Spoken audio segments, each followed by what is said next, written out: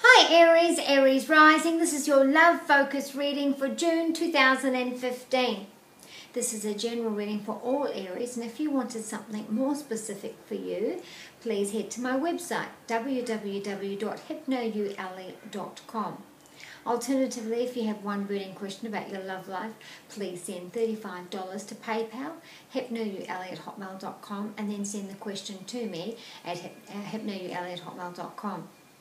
Now I've chosen one card for the overall tone of the month, one card for each week for the month of June. I've chosen 4 cards for each week. Doesn't matter if there's 5 weeks, we're just going to go with 4 cards.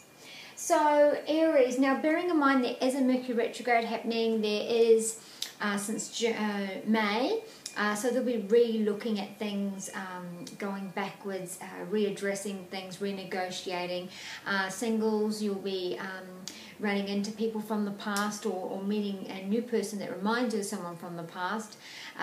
Couples, you'll be retracing steps from issues in the past. So let's get on to it. So your overall tone of the month is the 3 of Cups in reverse. Now reverse cards are all about changing the perspective and changing it quickly. So off and on for the entire month of June, Aries, it's very important for you not to get down. I feel like everything's going to change in the 3rd week for you, okay Aries? So what it means is it's just keep your eye on the end game, and you can turn this around. So what does this card mean? Well, it means that somebody's feeling unworthy, undeserving, insecure, or this may not be you, this may be your partner, and so there's tension in the air there. It's about not having something to celebrate off and on. So there will be some issues coming up for you, Aries. In the 1st week, we do have a break. We have the 4 of Swords. So this is just taking time out. It doesn't necessarily mean that you're going to break up. It just means that there will be time for you to reassess things. Swords are about your thoughts, your obsessions, your fears. And you need to take a time out. You need to think about things in the 1st week in June, okay? The 2nd week in June, we do have the Knight of Pentacles. Again, he's still paused, but he's got his wits about him. He's got his armor on. He's pausing. He's got himself up, ready to go. He's pausing before he engages. So, after your 1st week of reflection, the 2nd week you'll be ready to talk, ready to move forward. Now, if you're single, this is venturing out to date. I feel like 2 prospects for you in the month of June, Aries.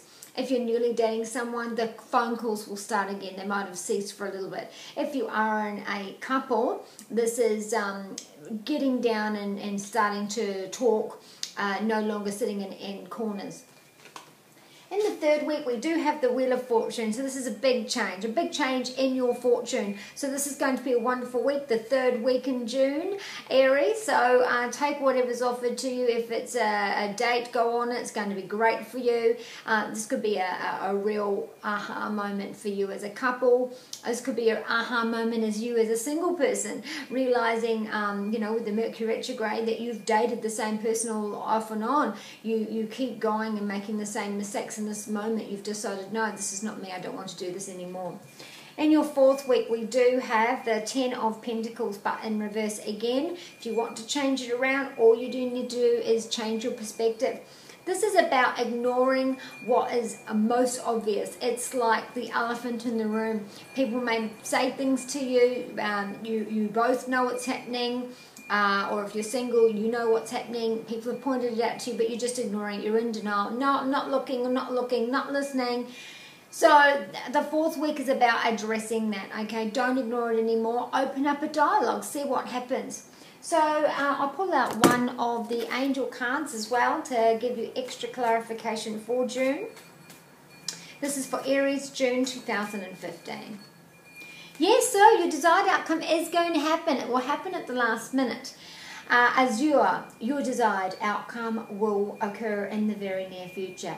Have patience and faith, and don't try and force it to happen. So it will all work out. Take your time. First 2 weeks is about quiet time, reassessing, looking within, all of those things. 3rd week, big change, a positive change for you. And 4th week is about dealing with issues instead of hiding them.